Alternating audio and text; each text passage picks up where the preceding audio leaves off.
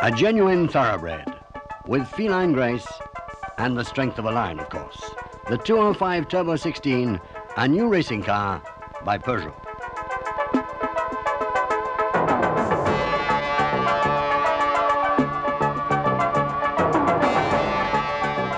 This racing car, the sporting outcome of the 205, appears all things it is.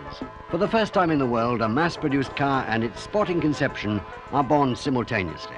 And very quickly, the first batch of 200 models are set aside for homologation.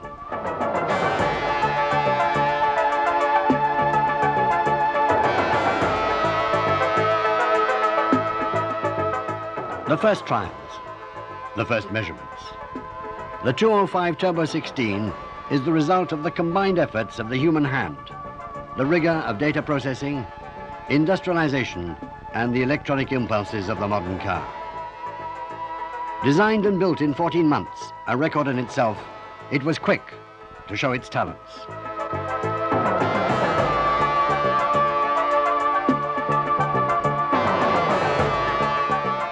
As development advanced, 20 special high-performance versions were reserved for the works team. Peugeot Talbot Sport was making great strides forward. A year later, the family photo with the baby about to take its first steps.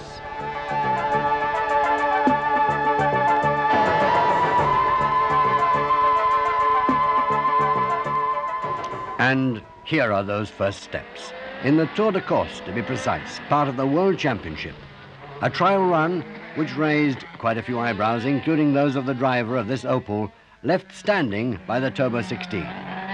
Going beyond the established limits, winning. That's what being a challenger is all about. A dream beginning for the 205.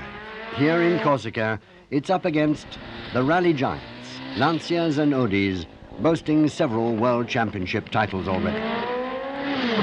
But the two Peugeot drivers, the Finn Ari Vatanen and Frenchman Jean-Pierre Nicolas, know how to get the best out of their beasts. The very first technical assistance at the end of this first special stage.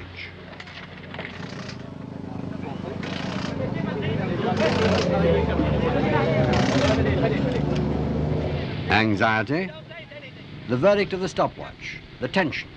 This time, it's the real thing. Jean Todt holds his breath. Vatanen holds his too. Okay, relax. Shave a few seconds off your time, and everything changes. That's the world of top competition. Qui c'est qui fait les plaquettes à droite là? Combien?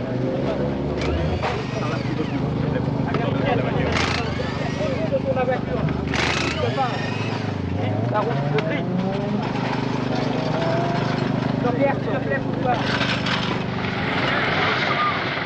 Jean-Pierre Nicolas, very concentrated because he's come back to racing after 5 years' absence, but relaxed and confident at the same time because he was responsible for final tuning of the Turbo 16. There was no doubt in Jean-Pierre's mind this 205 could cause a stir.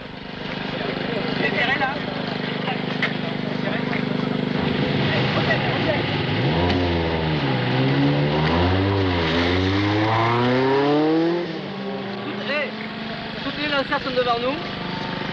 Va lui dire Jean-Pierre que tu parles. Hein? Va lui dire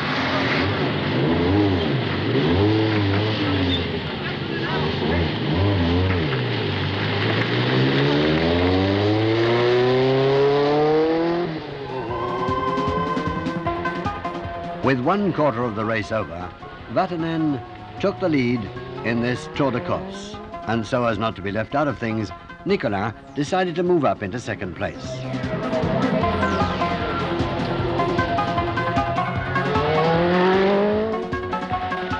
And what was the opposition doing? Getting worried. The Lancias, despite their fabulous handling qualities, struggled. The Audis, completely out of it. Blomqvist was nowhere. Danish and Hall threw in the sponge. And Roll was at the wheel of the new Quattro Sport, making its debut in Corsica. The Renault 5 turbos had lost a lot of time. It's the generation gap.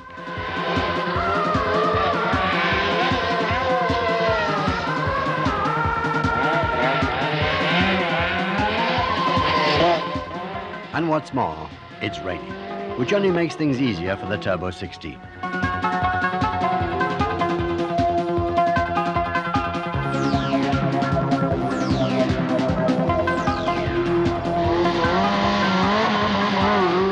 Halfway through, Vatanen still holds the lead, but the 19th special stage is his downfall.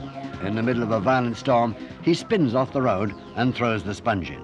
Nonetheless, the Turbo 16 leaves its mark on this Tour de Corse. From now on, in the rallying world, there is Peugeot and the others. Vatanen's withdrawal is a godsend for Lancia, who scored a victory that appeared highly unlikely. For Renault, a godsend too. There would be no battle of the generations. Peugeot still has a card up its sleeve. Jean-Pierre Nicolas takes 4th place. First time out and first World Championship points, almost unheard of. And in Corsica, Nicolas gets a hero's welcome as if he'd won.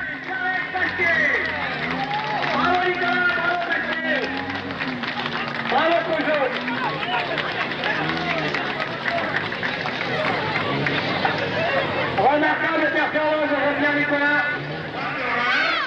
3 weeks after Corsica, the backdrop was Greece.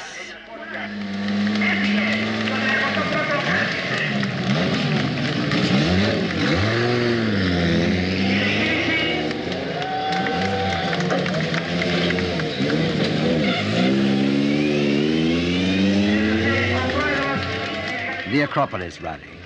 The 205 goes ahead in this new adventure.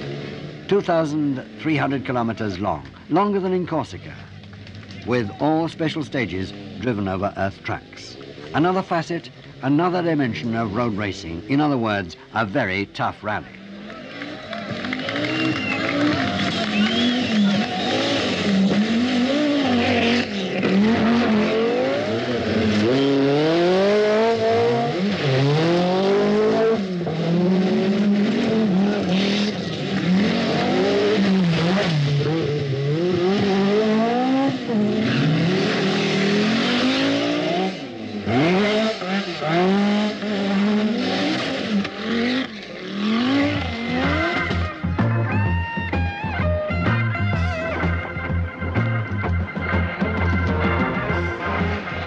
Corsica confirmed Peugeot Talbot Sport for its major technical options on the Turbo 16. Long wheelbase, centralization of weight, 4-wheel drive, and the location of the transverse engine slightly rear of center. Greece was the opportunity for the first checkup, the car's first bill of health. Here, driving fast is not enough. You also have to keep going at a pace which for Audi and Lancia is mere routine.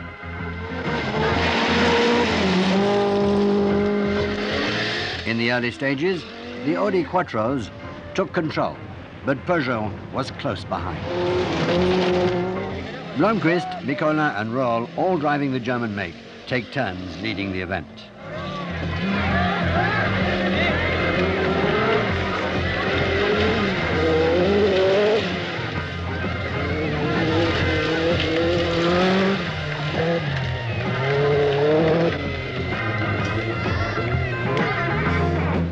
As the miles slip by, the pace heats up.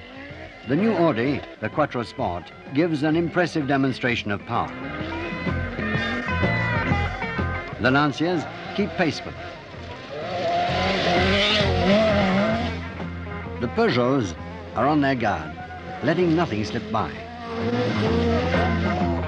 Another useful yardstick, the Japanese cars who lack competition performance.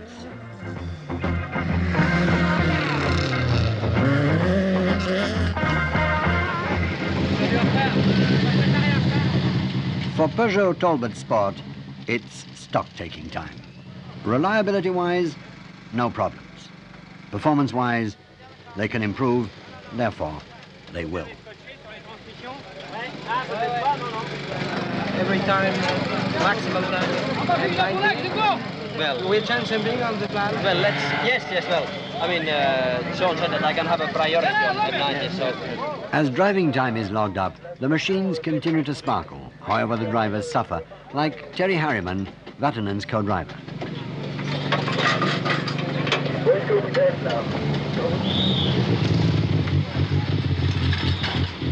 Jean-Pierre Nicolas heads for an assistance point, an oasis in a desert of minutes and seconds.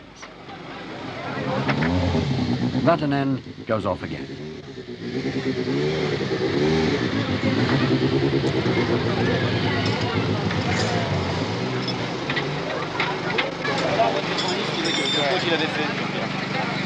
Donc ce matin, j'ai fait un super temps dans un truc assez sinueux, avec du 14-16. Charlie Pasquier, Nicolas's co-driver, is totally exhausted.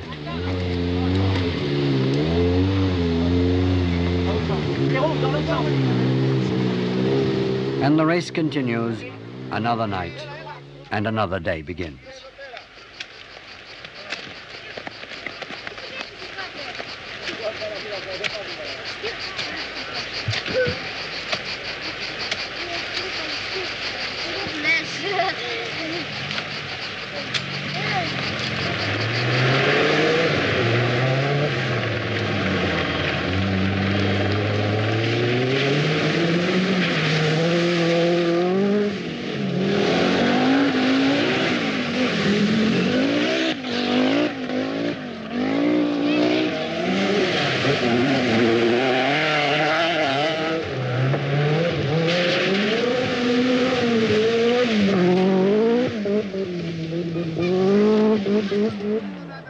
The Meteors, the high point of the Acropolis rally, and the spot chosen by Vatanen to launch his attack.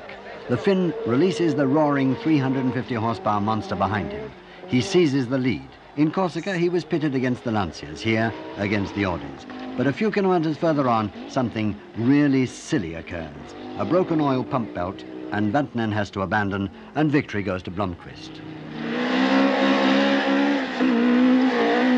Nissan is 45 minutes behind the leader, and the best-placed Lancia still more than 15 minutes back, which shows how intense the Peugeot-Audi duel has been. Debutante, but ambitious, the Peugeot 205 almost overlooked the essential.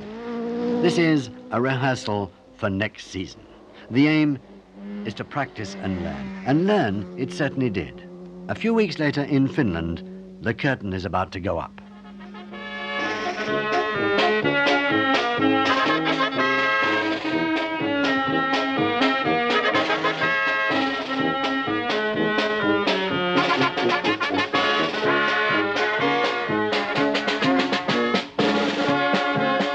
Three of the great flying Finns are there. Alan for Lancia, Mikola for Audi, Vatanen for Peugeot.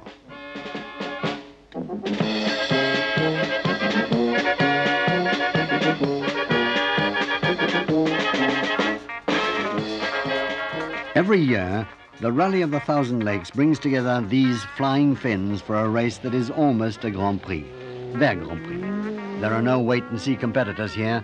The drivers improvise, the cars answer the call.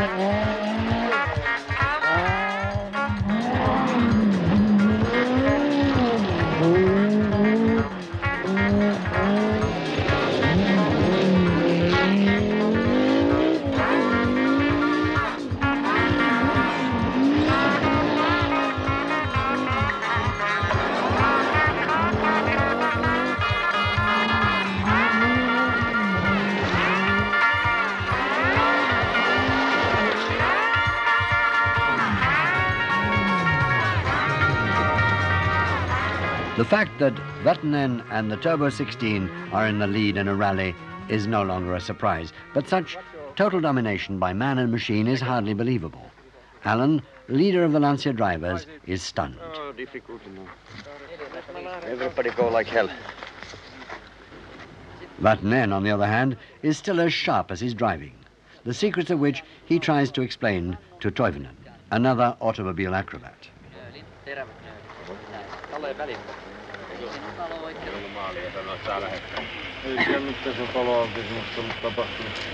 Niin, me 20 on lähtenyt.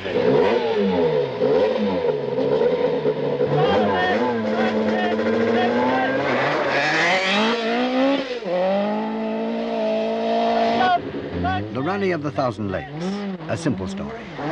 Lanciers lead, Peugeot overtake the Lanciers, Audis drop further and further back.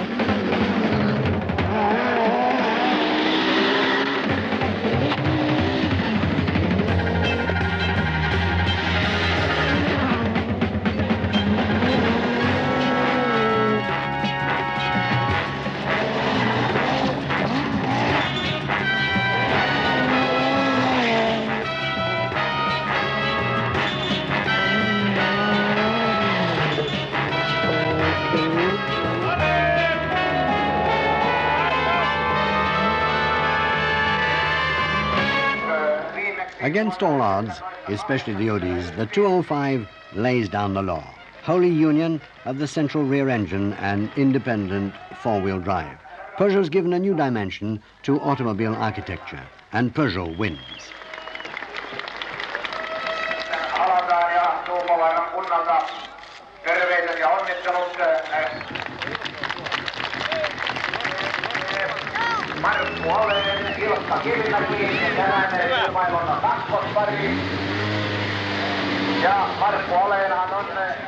Vatanen first, Allen second.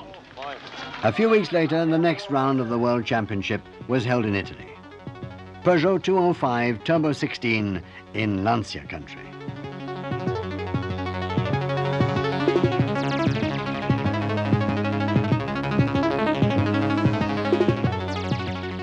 The Sanremo Rally is one of the classics in the World Championship, and it's a reference circuit, enabling Peugeot to compare themselves to others.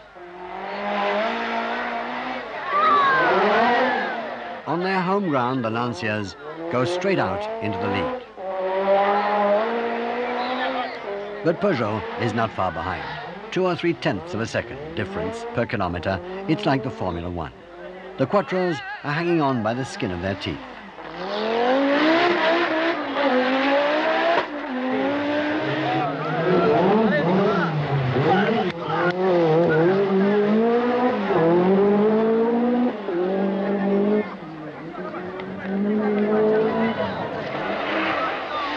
After Liguria comes Tuscany. Audi unchanged.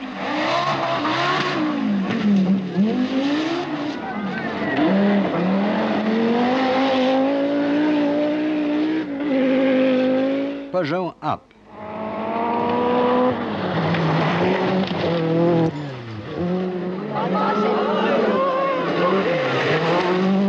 Lancia down. The results of the new quotation on the Rally Stock Exchange. The hierarchy is changed again. The 205 Turbo 16 moves into first place.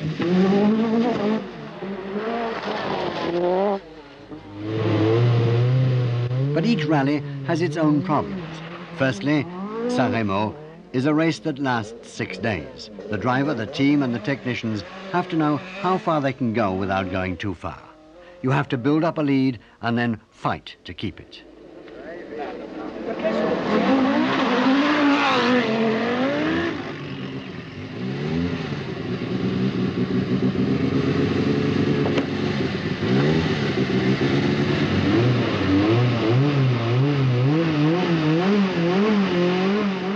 The other problem with this rally is the passion it arouses.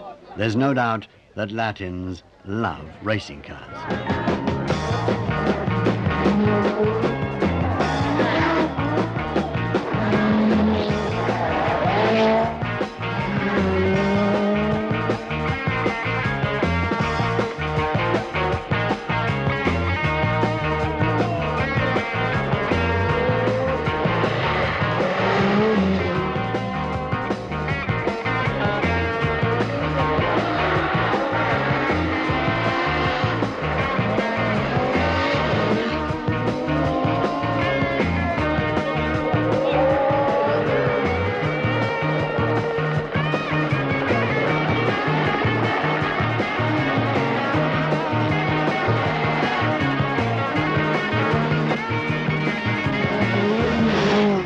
After 3 rallies and 1 victory, Vatanen and his Turbo 16 have gained confidence. There's now a driver fully in control of a finely tuned vehicle comparable to other teams.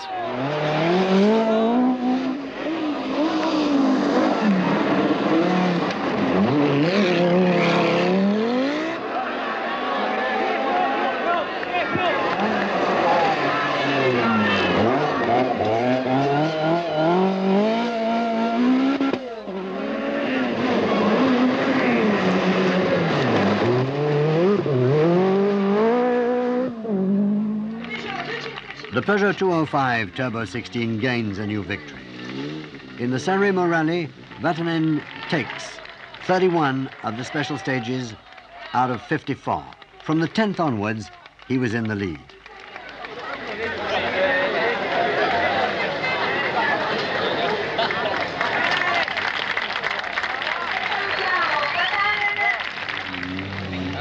Harry Vatanen's success is completed by Jean-Pierre Nicolas's 5th place, who retires after having successfully perfected the 205.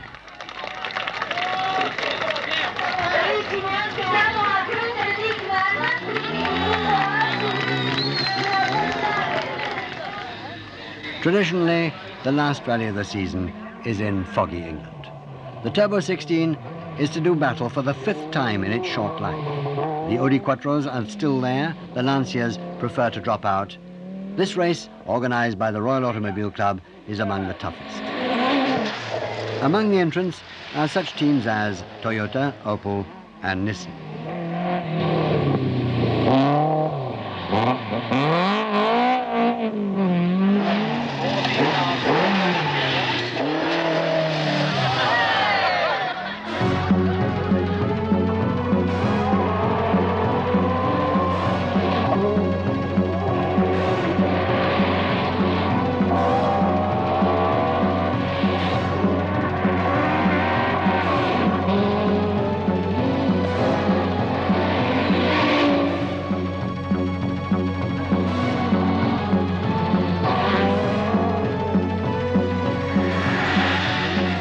Vatanen seems to sail over this rugged course with no major setbacks. The special stages and hours and days go by. The Peugeot driver is in the lead from the start. And suddenly, the unexpected happens. He spins off the road and rolls over. The 205's domination comes to a grinding halt. With his guard down, Vatanen falls into the trap of a fraction of a second's inattention during the night.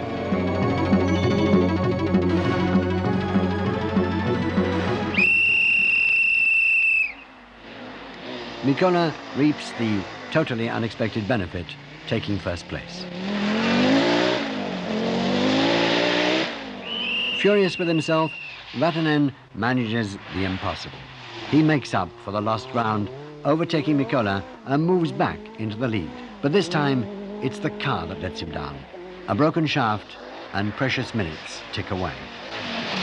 Unruffled, and for the 2nd time, Mikola inherits the first place.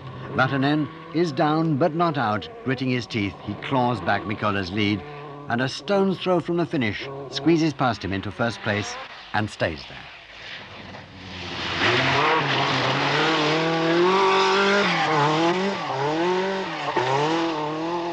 Flag is being held there by Mr. Bosch on Montmartre Central.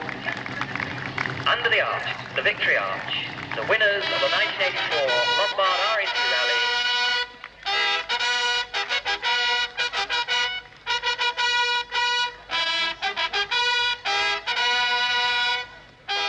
Seven months of trials, 5 races, 3 victories. This is the 205's score. In the World Championship, there's not a shadow of doubt. The new challenger's name is Peugeot. All the way, Harry Madden and Terry Harriman, who've won this year by 41 seconds after 3 very, very hairy stages in Kynog, which kept us all guessing right the way through to the end. A magnificent win, 3 times in a row for Peugeot.